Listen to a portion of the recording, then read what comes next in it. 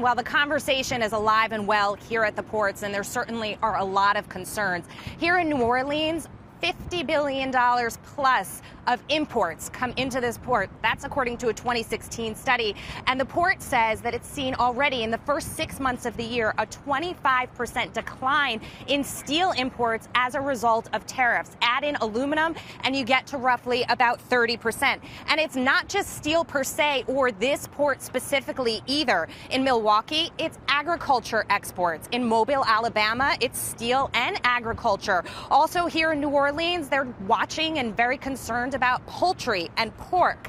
This goes even a step further. There's another domino effect, and that's on infrastructure. Think of it this way. Not only are you bringing in less steel, so revenues are going down, but also the price of steel is going up. This port has to invest in infrastructure. It uses steel, so the revenues are going down, the prices of that input cost are going up, and it makes planning very, very difficult. It makes those projects very difficult to carry out as well.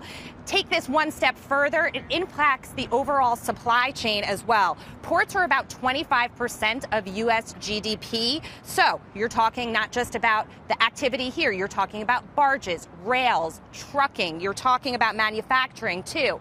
23 million jobs depend on the revenues that come in to and out of U.S. ports as well. Now, here in New Orleans, they say they're not making any plans to lay off workers just yet, but they are keeping their projections very conservative because there are so many unknowns and they don't know what to expect in the back half of the year and next year as well. Now, it's not a total doom and gloom picture. There are certain aspects of their business that are offsetting some of these lesser impactful, or some of these lesser ones where revenues are a little bit less. You can see the cruise ship behind me. The cruise business is pretty strong, and New Orleans says that's helping balance some things out, guys.